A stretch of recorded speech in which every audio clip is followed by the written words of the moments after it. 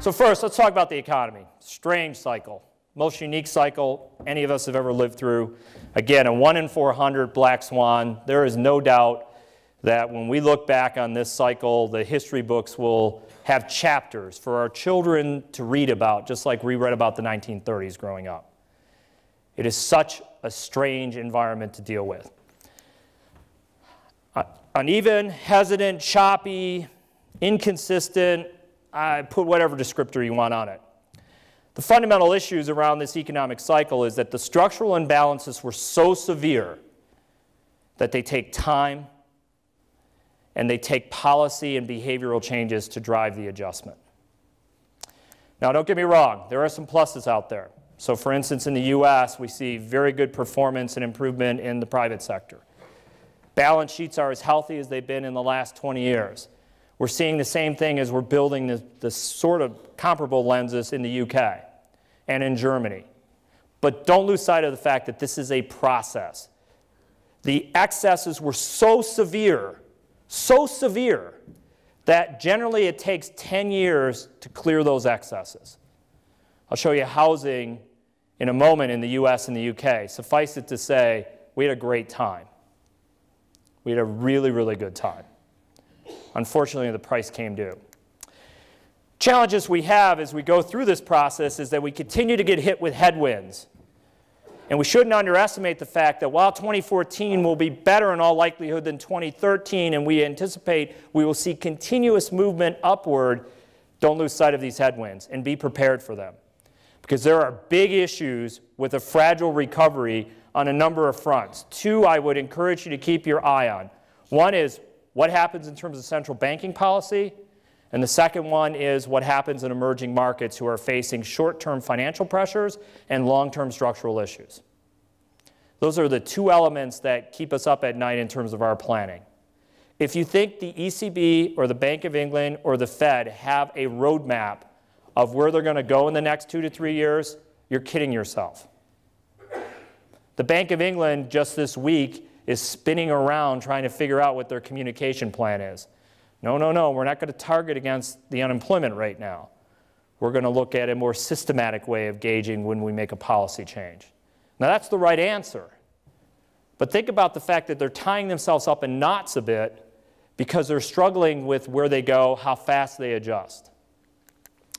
So bring this all together, it is a tough environment. If you want to get a sense for the severity of this downturn, let's look at global GDP over the last few cycles. So if you look at peak to trough, the downturn around the first Arab oil embargo we thought was as severe as it would get. The double-digit downturn of 1980 and 82, which was the run-up in interest rates, the very aggressive policies from the central banks, including the Fed, and then the more recent downturn. So if you look at that drop in global economic activity, peak to trough, almost 5 points in the downturn around the first Arab oil embargo. Here was the drop in 80-82. I'm from Detroit, Michigan originally. This was traumatic. Unemployment rates in Detroit, Michigan got to 22%. For anybody keeping track, I remember that because I was just going into university and worried about whether or not I'd ever find a job. But look at this downturn. Severe.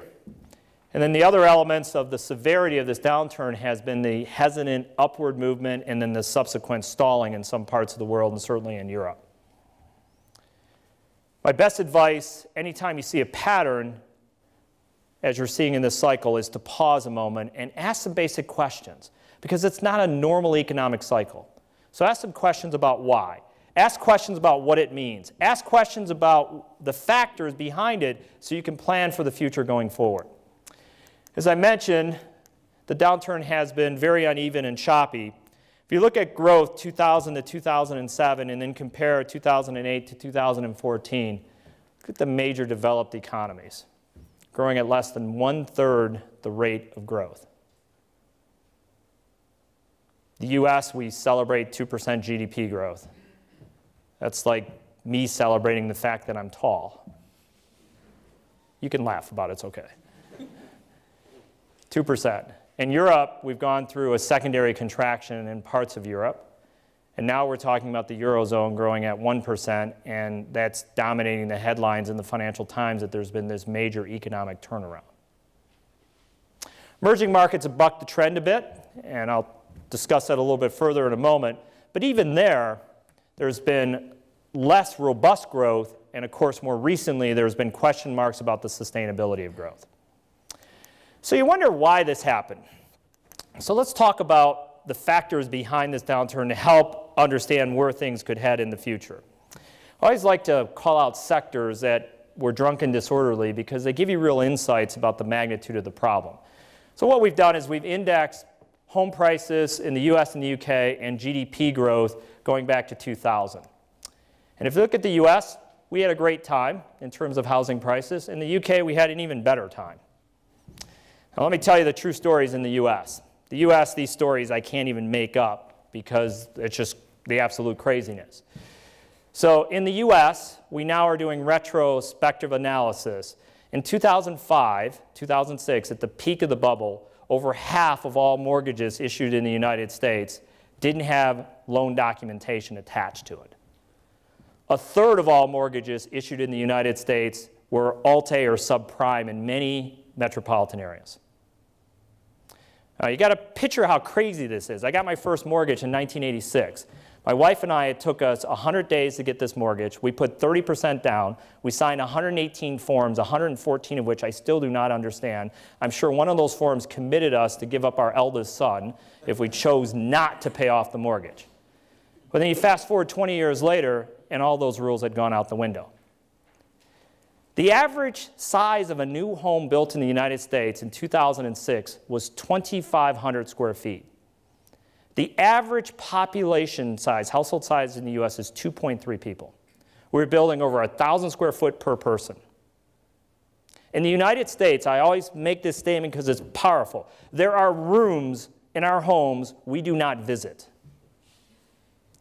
In the United States, if you were to walk into your living room as a man, your wife would kill you. It is not a living room. It is a shrine. And it's true, we have white carpeting and beige furniture.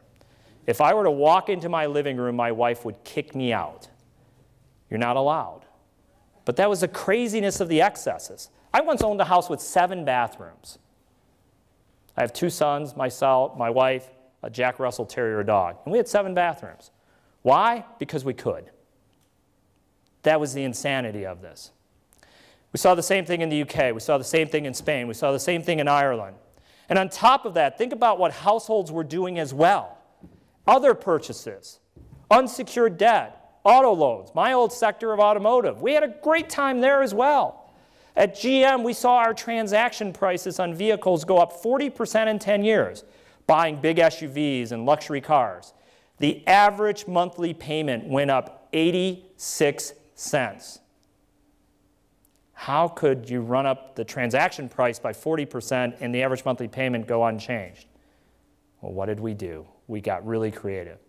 60-month loans, 72-month loans, 84-month loans, 96-month loans, 108-month loans. We subvented leasing, and you wonder why we went bankrupt. That's the craziness of the environment. And for us, against this pattern of rapid home prices and debt, and all the imbalances that went along with it, it made for a fragile backdrop. And any shock to that economic backdrop would show the vulnerabilities of where we're at. So it's not a surprise with regards to the severity of the downturn.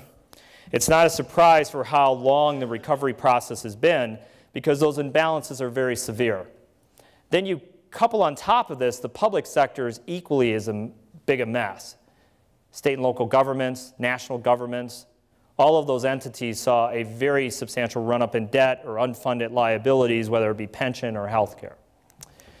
So an interesting cycle, absolutely. And if you're wondering about what this has meant for all the developed economies, let me just show you where we were in 2007 and the fact that most developed economies are trying to get to their pre-downturn levels.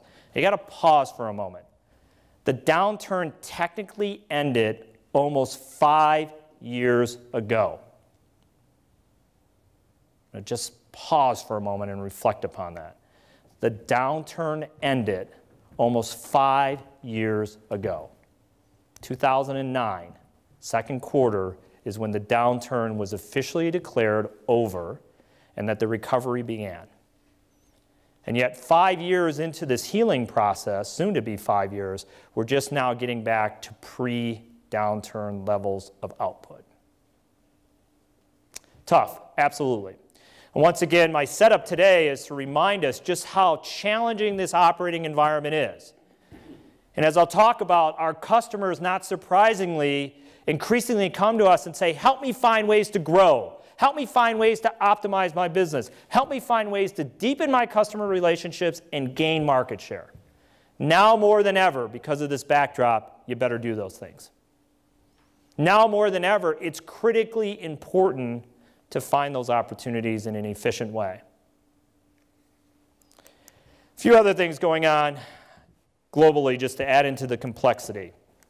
One is the fact that this dramatic shift in emerging markets has, in this current environment, and probably for the next few years, a series of wrinkles associated with it. Now, don't get me wrong. We expect this trend to continue.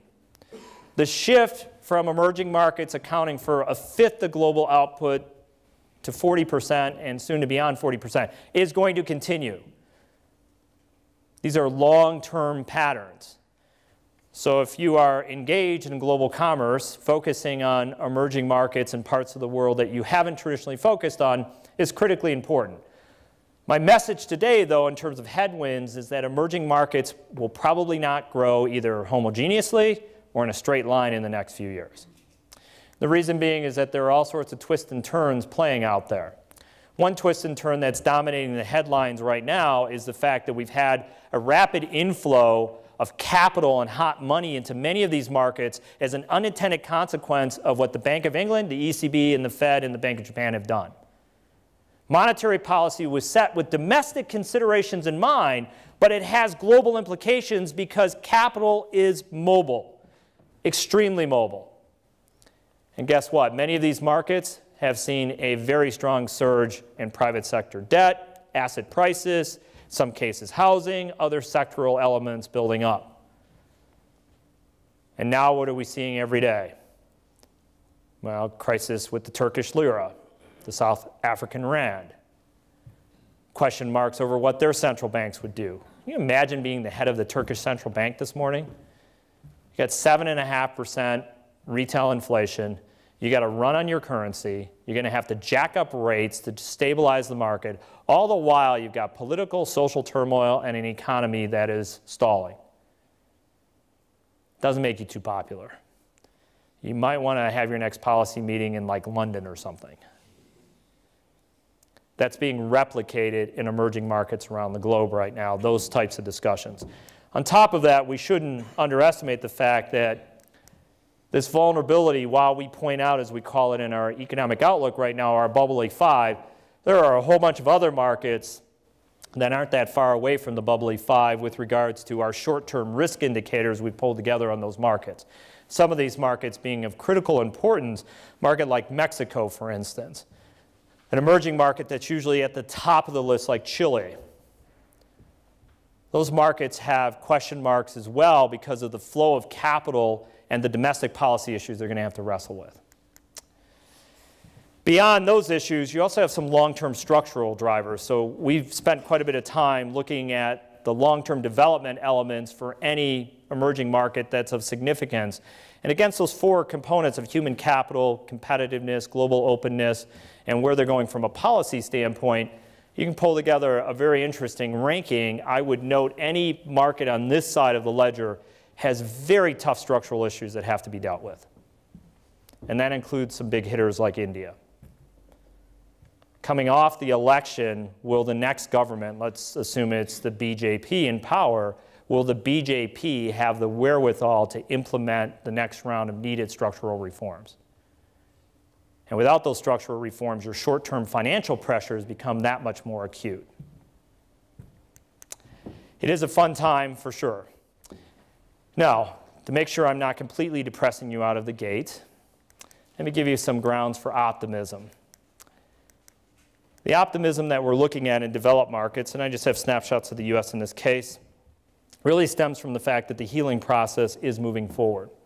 And that as we look at performance in terms of balance sheet health and delinquency and payments and charge-offs and write-offs, that there has been a dramatic improvement and a dramatic restructuring in the private sector. We see this in terms of the drop in those performance, but we also see this manifesting itself in some other positive elements, such as business failures. And this is showing up in other developed markets as well. This is the yin and the yang of balancing the current economic environment. Question marks regarding central banking policy, concerns over some emerging markets being offset by the fact that the healing process in the developed markets, the US, the UK, Germany at the top of that list, has made progress, and we shouldn't underestimate it.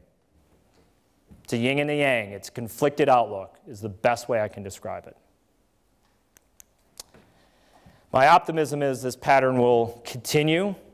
It will support a more virtuous cycle towards the tail end, the back half of this decade. And if we can get the emerging market issues behind us and structural reform is renewed and the central banks of the United States, UK, and the ECB sort out their direction from an exit strategy, we'll be in good shape.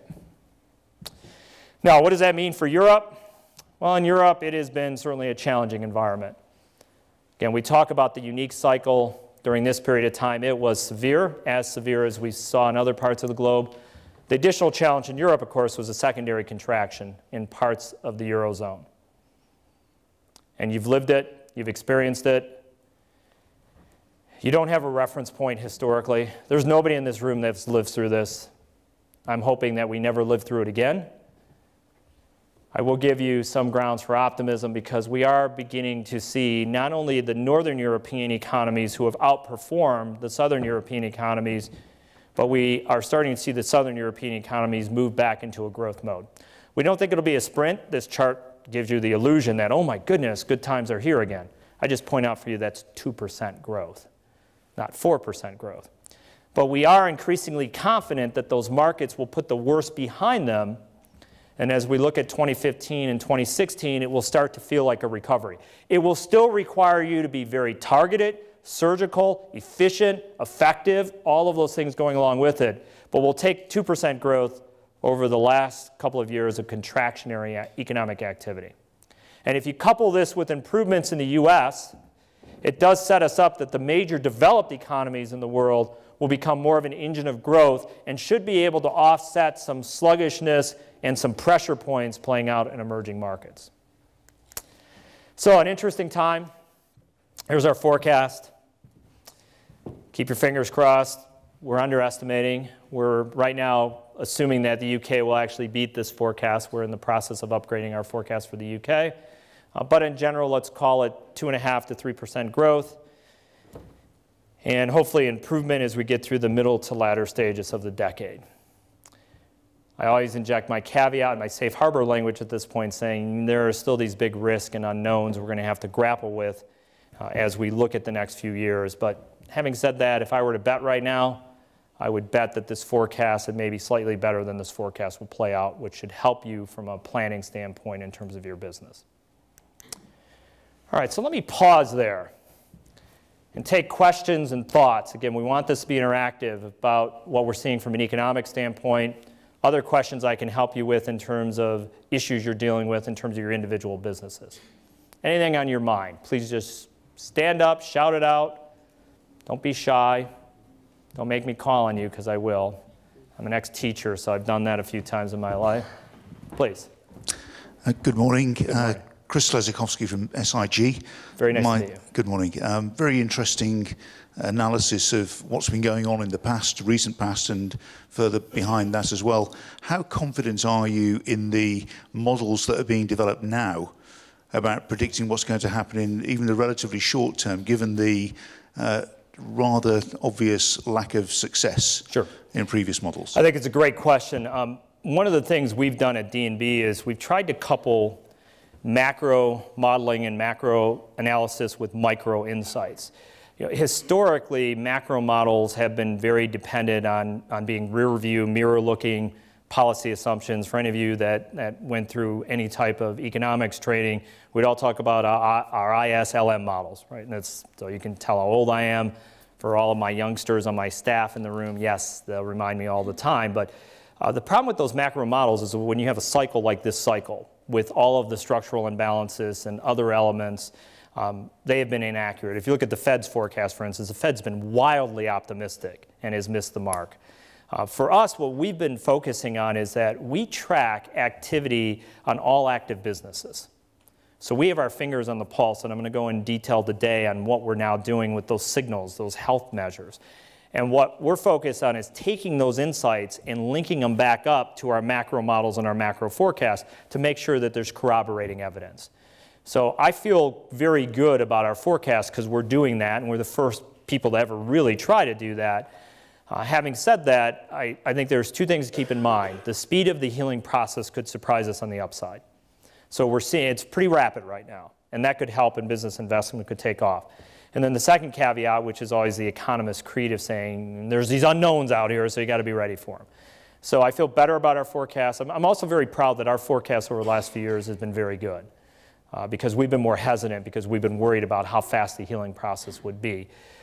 Having said that, staying on top of these potential risks is critically important. By the way, at the end, one of the things I'm going to mention is that every month now we're providing an update for all of our customers on our perspective on what's going on with our leading indicators. So we offer that to you. It's just a 30-minute, feel free to call in, and we'll give you an update because we're trying to keep our fingers on the pulse. So I'm keeping my fingers crossed. That's right. My old colleagues at the Fed, I used to be the coordinator for the macroeconomic forecasting process, and to tell you the truth, I'm glad I wasn't there the last few years because it's been pretty challenging. Other questions, please? Anybody else? Yes, please. We're going to hand you a mic if you don't mind. Or if you can speak loudly, just shout. It was more a question. You made the comment about Apple. Yes. Do you provide insight into global companies which are that may fail, not fail, but actually in terms of where their performance is going to go? And do you think that the poor performance of the rating agencies during this whole performance is actually coloured people's views of external agencies' views on companies' future performance? Absolutely. So it's a great question, and you're going to set me up for my second half of my remarks today. One of the things that we're focused on is to provide a holistic analysis of companies that is forward-looking. Historically, what we've done and other people have done is we've built models around whether or not you're going to pay your bills on time, or whether or not there is this very rare occurrence that we would call failure, which is an outright declaration of bankruptcy or so on. We've gone well beyond that in terms of our analytic capabilities, and we're leveraging what we've done in the States to develop the same capabilities for European companies this year, building new analytic tools so you have that integrated foresight.